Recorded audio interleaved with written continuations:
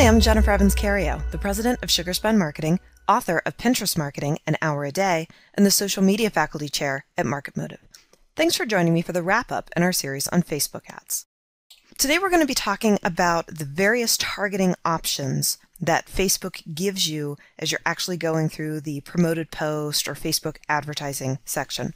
One of the things that makes Facebook advertising so popular among marketers is it's one of the few places where you really have the ability to target down on such a granular level from different demographics and interests that you can really make sure your ad is going out to the people who are the absolute most likely to engage with or interact with it.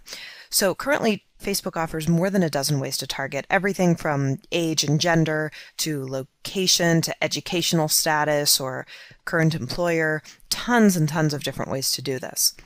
Now, the nice thing about Facebook's targeting option is the targeting screen that you go through while you're building your advertising campaign does a wonderful job of walking you through each of your options and showing you what happens as you make some of those adjustments. So when we look at the left side of the screen, we see things like audience, location, age, gender, interest. We can see how we work our way through one section at a time, determining what our specific targeting is going to be to narrow our audience. When we look at the right side of the screen, this is where we see a continually updated audience definition. And what this section is going to do is every layer of targeting that you add on, it's going to put into this box to let you know exactly what set of people you're targeting. And it's going to change that potential reach number to reflect the actual amount of people that are within the Facebook user system that match the demographics you've set up. So if you're a large company and you're looking to reach millions of people based on perhaps, wider geographical range or broader interests, you can do that. If you're a smaller company or you're laser targeting one of your specific campaigns and you want to take it down to something that targets, 1,500 or 3,000 people, you can do that as well. And again, Facebook will give you a continual update on what those targeting numbers are looking like. Now, the three biggest forms of targeting that we're going to see in Facebook are going to be things like location. So again, this might be a country-based location, it might be a state-based location, or if you're doing a specific campaign for a brick and mortar store, or maybe for an event that you have that's taking place in a physical location, you can go right down to the zip codes. And this is a really effective way, again, to laser target even just your messaging in onto the people that are in that specific area. There's also the option to come in and go by age. So perhaps you're a law school and you're looking for current undergrads or people coming back as a second career student. You might want to have two different sets of age targeting that are going to have different promotional text and different focus within the ad. So most companies know what their generalized demographics are in terms of who they're targeting age-wise, but again, there's different messaging and different sales points that we send to different sets of people. And this is a great way to be able to target that. Then, of course, the idea of gender. If you're targeting something different to men than you are to women, you have the ability to come in and narrow the field down to one or the other. Or again, to come in and write up two different types of ads that are based to the two different genders. Now, there's also the idea of interest targeting. And the interesting thing about interest targeting on Facebook is that you can start with sort of their generalized created topics. These tend to be very broad. In general, I don't recommend them for any but the largest companies trying to do the largest level of branding campaigns, but they do work really well as an idea source because you can click on some of the individual categories and expand it out to see what else is included within that area. You can also start to type in keywords or phrases and basically run searches to see what topics are going to have a match.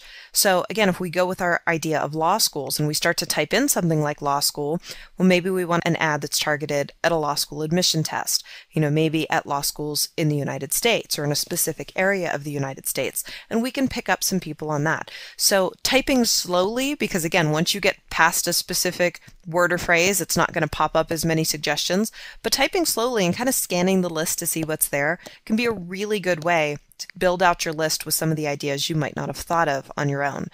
And then once you've started to put some of these in place, Facebook is also going to offer up some suggestions that are based on the selections you've made.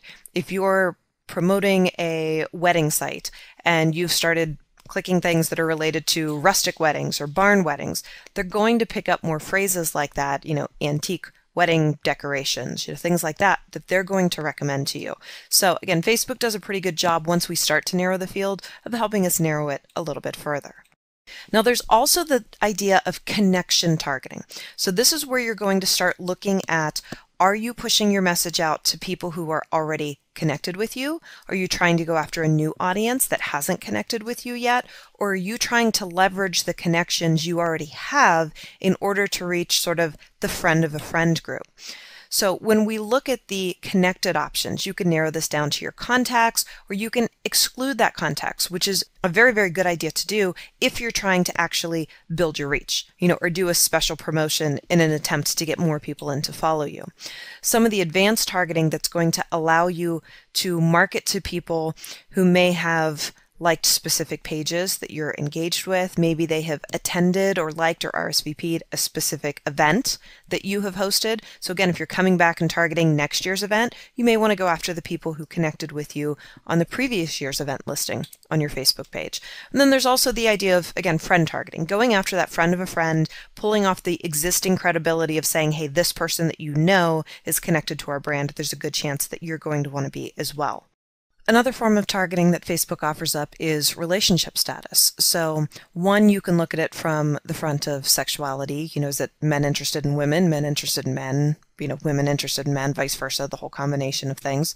So if you want to target for, say, political purposes or for a cause, if you want to put up lifestyle ads that match that specific demographic, whether it's using specific imaging or specific word choices, you have the ability to do that layer of targeting. There's also the idea of going after the overall relationship status. You may want to target an engaged person in a different way that you might target a person who's married or a person who's single, because engaged people are typically at a different stage of their life and that they're looking for different products, and there's different things you might want to offer out to them. So again, the creative targeting that can come into play when you look at this combination, the ad that you might show to a woman who's engaged to a man for jewelry might be different than the ad that you show to a man who's engaged to a man, for jewelry or for something else. So looking at how that combination can go together and how you choose to market your specific products can lend a lot of potential options here just on the relationship status alone. Now there's also the idea of education and work targeting. So let's say you're doing a campaign where you're interested in targeting grads for internships that are from a specific school that's near your physical location. You have the ability to narrow the field to people who were in college at that specific school, right down to the field of study that they've actually put into place. So sometimes that's going to be targeting people for somewhere down the road because you've got someone who's in college or in high school and you're trying to pull them into a specific career path, or sometimes it's shorter term prospects because maybe you're looking to hire, maybe you're looking to connect with, or maybe you're offering continued education credits to specific people with a specific background or educational focus. There's also the idea of targeting, again, the specific schools and majors just based on what you're trying to accomplish. Are you trying to sell alumni gear to people from the particular colleges that might have made the national championship game in basketball or in football? Do you want to come in and do this level of targeting right down to the graduation years if you found you've got a higher conversion rate off of some of those specific years? And then again, the idea of specific workplaces, because if you are targeting, especially on the B2B side, there's a lot of potential to say, well, we know people that work at this specific company probably have this specific need, and to be able to go in and laser target that way. So the great thing about Facebook is once you've gone through this whole process and you've really thought about, your customer personas, who you're looking to reach out to, what your messaging is going to look like, you can start to build these ultra-targeted lists. So the example we have here, we were putting something together for a specific law school that was located in the southern part of the country, and they knew their target states were going to be Alabama and Florida and Georgia. We're looking for a specific age group who are interested in postgraduate education, but were currently in college. We could pick out the majors that we knew were most common for people who were entering law school. We could pick out the couple of years that were going to be the best fit, and because our specific ad was going to be in English, we could target people who were speaking either UK or US English, and all of a sudden we've gone from the 1.5 billion people on Facebook down to 6,600 people that are laser targeted. And then we can go back and do additional targeting groups that are going to carry slightly different messaging, because again, we want to match that ad that we're putting out there with the people we're trying to get it in front of. Now, along with targeting, one of the other really nice features that Facebook offers that used to only be part of Facebook Exchange but has now been expanded out to all levels of Facebook users is this idea of custom audiences. And basically what custom audiences allows you to do is take an existing list of email addresses that your business has and use it to build something even better. So when you're setting up your Facebook ad and you're in your targeting area, there's a section at the very top that says Audience. That section has a link that says Create New Audience. And when you click on that link, what Facebook is going to allow you to do is either upload a data file that you have stored somewhere, or if you happen to use MailChimp, you're going to have the opportunity to simply sync your MailChimp account with Facebook and to pull the data in that way. So when you choose this option and it goes out and it lets you pick which account you have set up in MailChimp, or which account you have sitting on your hard drive that has your data fields. It'll take a little while for it to pop up and actually be ready to use, but what it will do is it will go through that list of email addresses and it will scrub that list to look for the addresses that are also associated with Facebook accounts. Now, your list is not going to come over at 100% because a lot of people have multiple accounts. They use different accounts for different purposes. But there does usually tend to be a pretty reasonable amount of crossover between the email addresses that end up on lists and the email addresses that are used for Facebook accounts.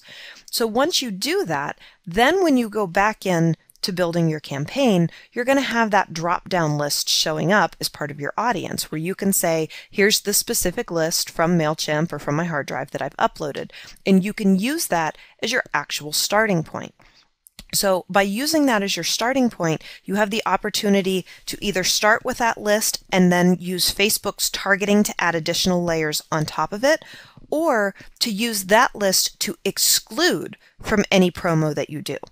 So let's say you're putting out a special offer for new users and you don't want it to show up for anyone that's already in your customer base. You can upload that list of email addresses and you can use that to scrub those people from Facebook and not have your ad actually show up for them. Or again, you can go in and you can, on the more positive side, narrow the field a little more using all the demographic targeting that Facebook offers.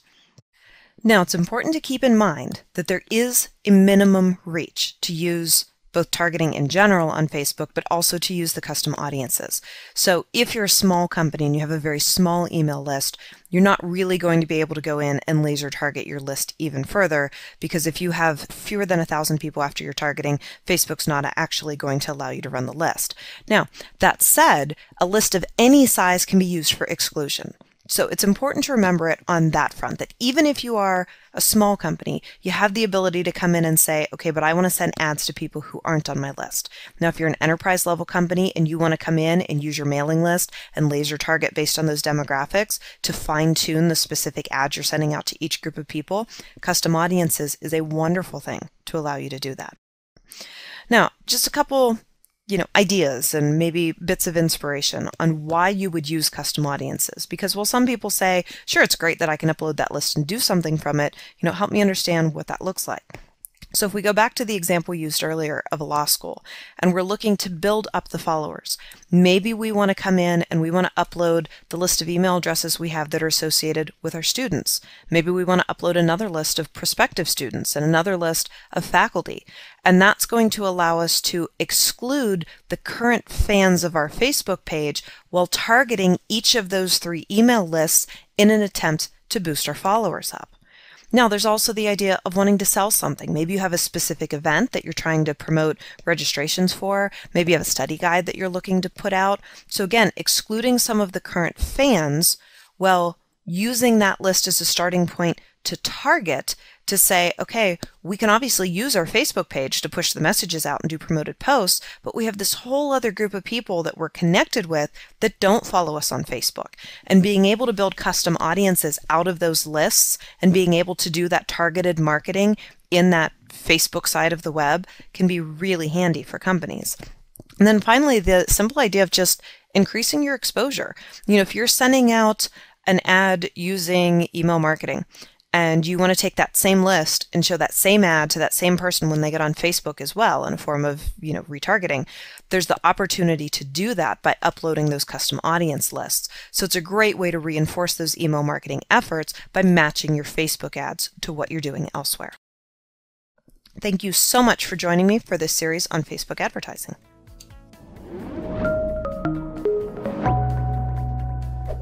Hey, want to become an expert in digital marketing? Then subscribe to the Simplilearn channel and click here to watch more such videos.